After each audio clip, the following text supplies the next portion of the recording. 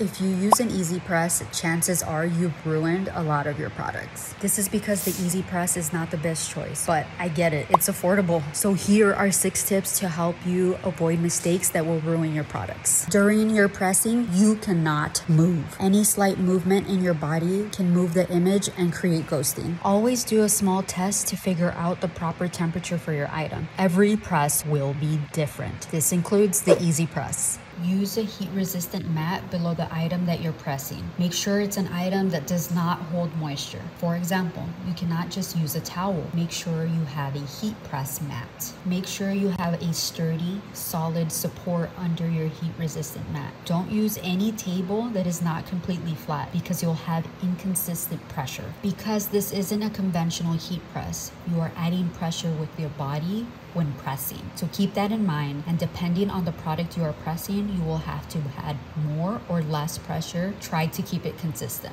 When removing the heat press, you need to pull up the heat press in a straight up, one consistent move so that does not move your transfer paper and again, create ghosting. Follow me for more tips on how to grow your sublimation business.